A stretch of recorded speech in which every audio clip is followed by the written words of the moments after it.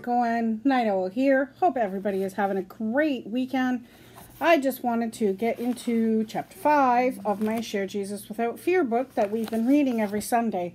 I apologize for not uploading any videos over the weekend. I was having some problems with my iPad. It keeps telling me that I have not enough space.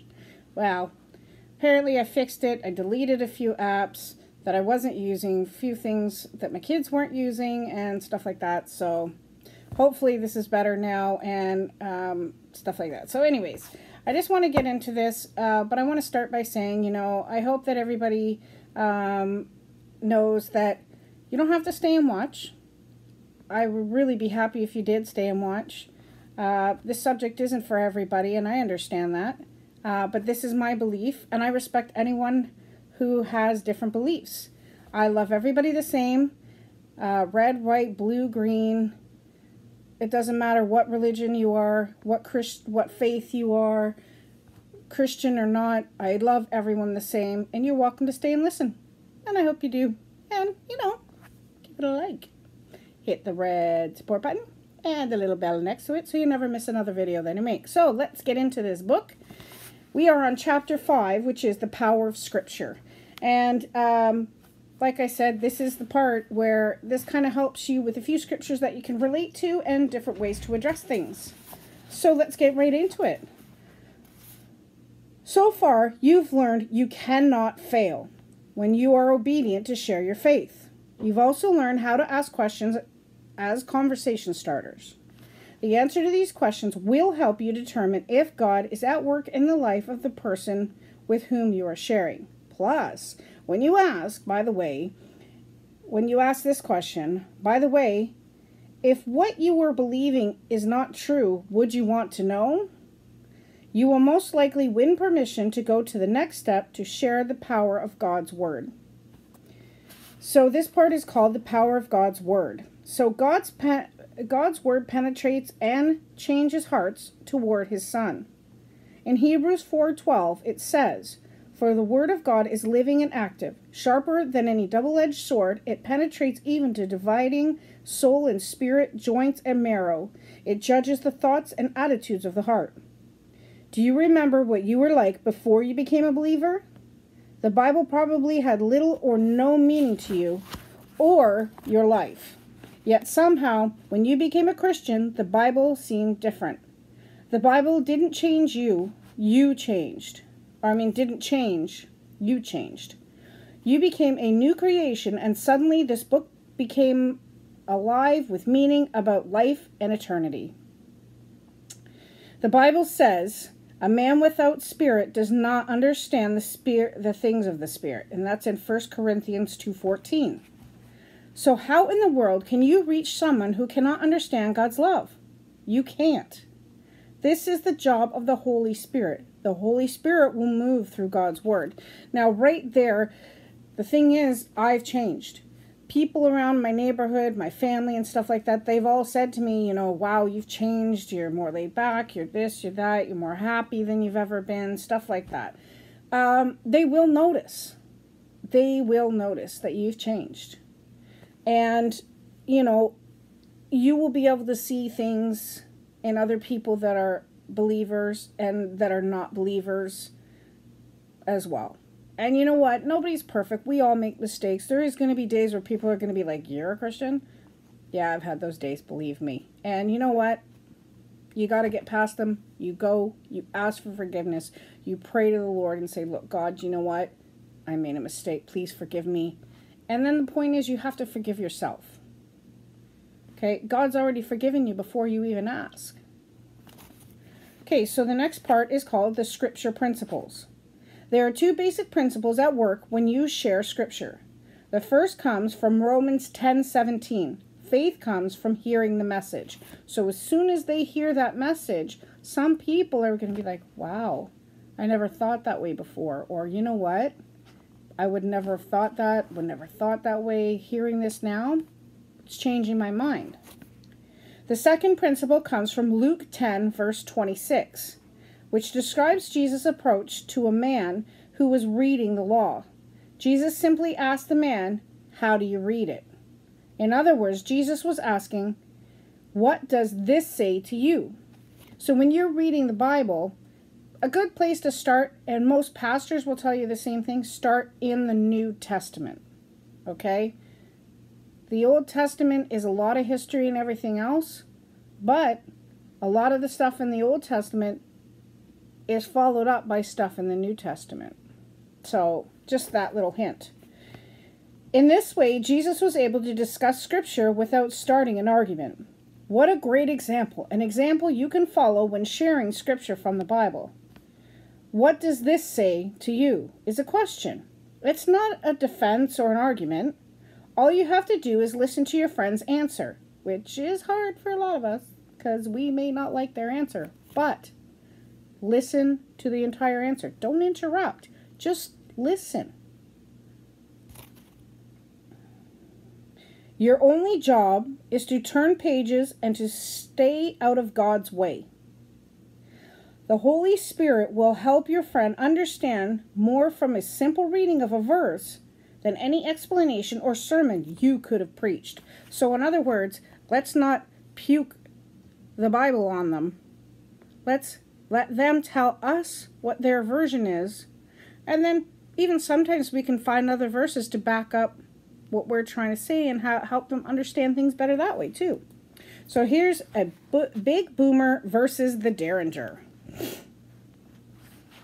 So before you pull out the big Bible you use in your quiet time, the one I refer to as the Big Boomer, let me hold up a red flag.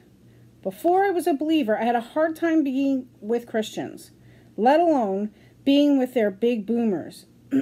Perhaps instead of pulling out what looks like a cannon in the eyes of a non-believer, you could pull out a little Derringer, the kind you can hide in your pocket until you need it. So you know those little Gideon Bibles, those little pocket Bibles? Perfect thing to pull out because, like I said, best thing to do is start in the New Testament. I suggest you get a small pocket-sized Bible like Broadman and Holman's Share Jesus Without Fear Bible. It's just a thing to go with this book, and it does have a lot of hints in it too. So, which includes notes. This Bible is small enough to slip into your pocket or purse and looks like a checkbook or a daytimer. So it doesn't even look like a little Bible. So when you pull it out, say, you know, I got a few things in here that might help us have our discussion. And it doesn't look like a Bible. It's not intimidating. It's, you know, because the minute they see you pull out a Bible, they're like, oh, great, here we go. A lot of people will do that. So your commitment. The Bible represents your commitment. When you carry it, you are saying you are living under the anticipation that God is going to move in your life. Have you ever left your wallet on the dresser and left your purse in the car? You run around feeling empty and lost. That's the way it should be when you leave your sharing Bible New Testament behind. It should become such a part of you that you feel lost without it. Okay, so here's objections to the Bible. This is going to be a tough one for a lot of people to hear, but it's also going to make things a little bit easier because it did for me. You may get one of two objections when you open your Bible. Your friend may say the Bible has too many errors. This objection is answered in the simple script. There are many errors in the Bible, but don't go off on a rabbit trail. With all the love you can muster, help your friend. Hand your friend your Bible. Let them read it to you. Would you show me one? Show me a mistake in the Bible. So this is a conversation that you may end up having. Friend, well, I can't. I can't either. Let's turn to Romans 3:23. So that's a scripture you can use. Too many translations is another one. There's so many different versions of the Bible. I don't know which one to believe. So this is, when someone says to me there are too many translations of the Bible, I give them my Denver Seminary answer, an answer that cost me about 15 grand to obtain. It's a lot of money to obtain an answer, but hey, it helped him. So don't miss it. The answer to this statement is simply, yep, there are too many versions. Because we all agree there are too many versions. You see, the non-believer thinks he's gotcha. And when you say to him, Did you know you are absolutely right? There are many translations of scriptures, but did you know they all say the same things? The non-believer says, no, I didn't. And you say, let's turn to Romans 3:23. Now, Romans 3:23 says, for all have sinned and fallen short of the glory of God. Let's examine Scripture for a moment. For 2,000 years, men and women have studied this book to prove it true or false. Isn't it interesting? No one ever found an error. Think about it this way. If your Heavenly Father can't write a book without a proven error, or can't write a book without a proven error, you would expect him to be able to get you out of a grave. In fact, I would concede that if anyone found a genuine error in the manuscripts, my faith would have been in vain. No matter how you examine it, historically, prophetically, or archaeologically, it remains flawless. God promised that not one crossed T or dotted I came by the will of man. Man did not write or create the Bible. Instead, man was inspired and carried along by the power of the Holy Spirit to write God's inerrant word. Please note that these and other objections and their responses can be found in chapter 8 as well as that. So chapter 8, we'll get to that later because we're only in chapter 5. So I'm going to give you a few scriptures and then I'm going to end this video and then we'll start with share Bible directions after in the next video. So the second step is sharing Jesus without fear is to allow the Bible to speak. God uses scriptures to change people's lives. You will provide a series of Bible verses to ask your friend to read out loud. So here's the Bible verses, and if you want to pause it so that you can write each one down, feel free to do so. I'll take my time. Romans 3:23, Romans 6:23, John 3:3, John 14:6, Romans 10 verses 19 to 11, Romans 10 verses 9 to 11, 2 Corinthians 5:15, and Revelation 3:20. And I know a lot of people are like, oh, edit the video, you make mistakes. I'm not editing it because this is me. I stutter when I get nervous and stuff like that. But I love you guys and I'm pushing through because I care about getting this message to you. I am trying to be obedient to God and sharing his message, and this is the best way I know how to get it to the world. But guys, thank you so much for joining me. God bless. Have a great day, everybody. Take care.